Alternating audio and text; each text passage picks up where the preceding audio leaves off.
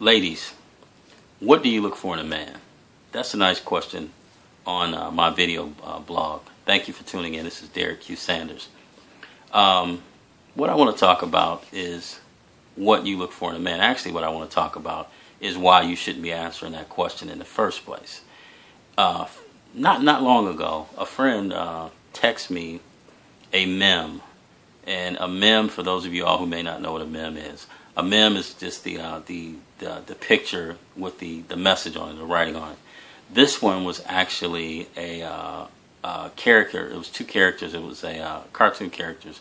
It was a man and it was a woman. They were out on a date, and the guy was holding the lady's hand, looking lovingly into her eyes. And what the meme said was, "Tell me what you look for in a man, so I can pretend to be that, so I can smash." And for those of you all who don't know what smash means, it's a colloquialism for sex. So essentially what the guy was doing was asking the woman what she looks for in a man so he could get her in bed.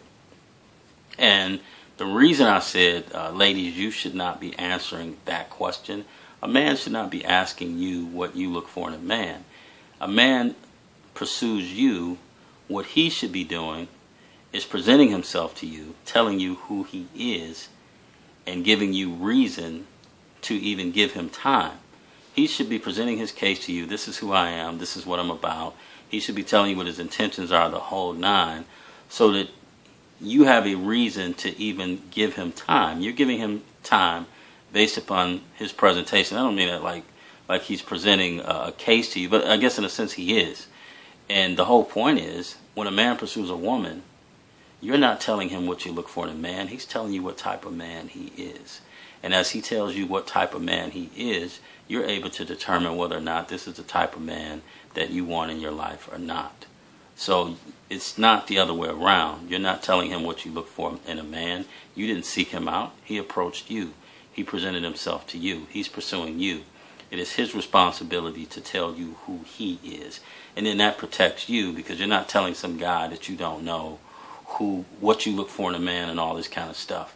And then he can get the front. And I'm not saying all guys do that, because they don't. We don't all do that. But there are those who do. And then I'm just telling you how things should go, how the order of things should be. When a man presents himself to you, when he pursues a woman, it is his responsibility to tell you who he is. It is his responsibility to present himself in a manner that shows you that he's worthy of your time. He is the pursuer. So therefore, don't answer that question. You know, a man should not be asking you that, what you look for in a man. You weren't looking for a man. That man pursued you. All right? That's all I have to say on that one. Thank you for checking it out. Add any comments that you might have here on Facebook, because I'm pretty sure I'm going to shoot this over to Facebook as well. But again, thank you. And we'll see you the next time for the next subject.